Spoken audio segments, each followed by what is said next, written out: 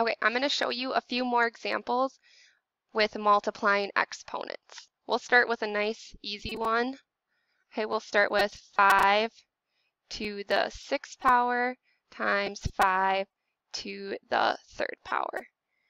Okay, now when we have the same base, okay, we can use our multiplying with exponents property.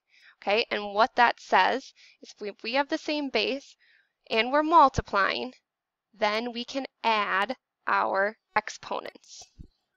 Okay, so we end up with 5, okay, because the same base, and 6 plus 3 as our exponents. 6 plus 3 ends up being 9. Okay, so that's only when we have the same base. Okay, also, I know some of us like to write it out in expanded form. That's also a way, an expanded form. Okay, so 5 to the 6th power actually means 5 times 5 times 5 times 5 times 5 times 5. Okay, so there's 6 of them. And then 5 to the 3rd power is 5 times 5 times 5.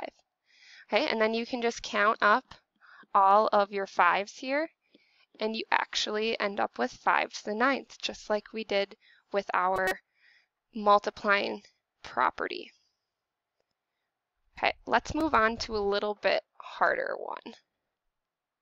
Okay, let's do 6r times 5r to the 2nd.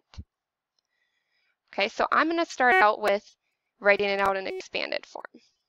Okay, so writing it out in expanded form, I'd have 6 times r times 5 times r times r.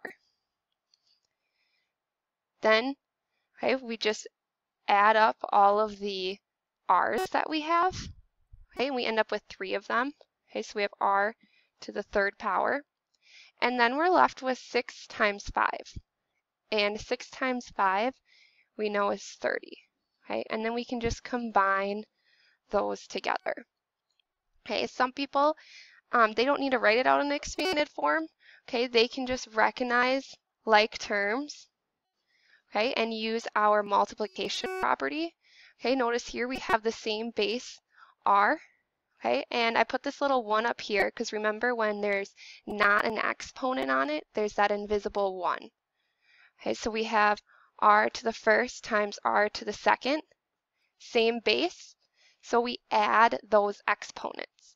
So we have r to the 3rd power. And then we have 6 times 5 left over, which is 30. And then we can just combine those, put those together. Okay, usually like to put our numbers out in front, so 30 times r to the 3rd power, just like we got in our expanded form. Okay, I'll show you one more. Let's do 9 times x times y to the 2nd times 9 times x to the 5th times y to the 2nd. Okay, I like to write in my exponents when there's not one. So like if there's a variable there without an exponent, I just put my 1 there just so I don't forget. Okay, and if we're writing this out in expanded form, let's do that one first. Okay, we have 9 times x times y times y. That was my first term.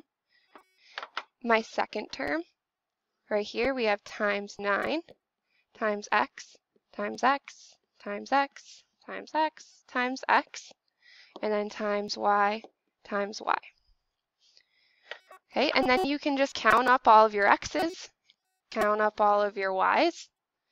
Okay, so we end up with 6 x's and 4 y's. And then we have 9 times 9 left over. And 9 times 9, we get 81. So this would be our final answer here. Okay, just like I talked about in the last example, some people can just kind of look at it and combine those like terms right off the bat. Okay, x to the 1st times x to the 5th, we know it is x to the 6th because we add those exponents together when they're the same base. And then we have y to the second times y to the second. Okay, we add those exponents to get y to the fourth. And then all I'm left with is 9 times 9, which is 81. And then we can just combine these three terms.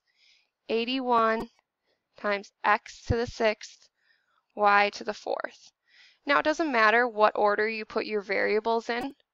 Okay, I just happen been putting my x's first, so I put those next to my 81.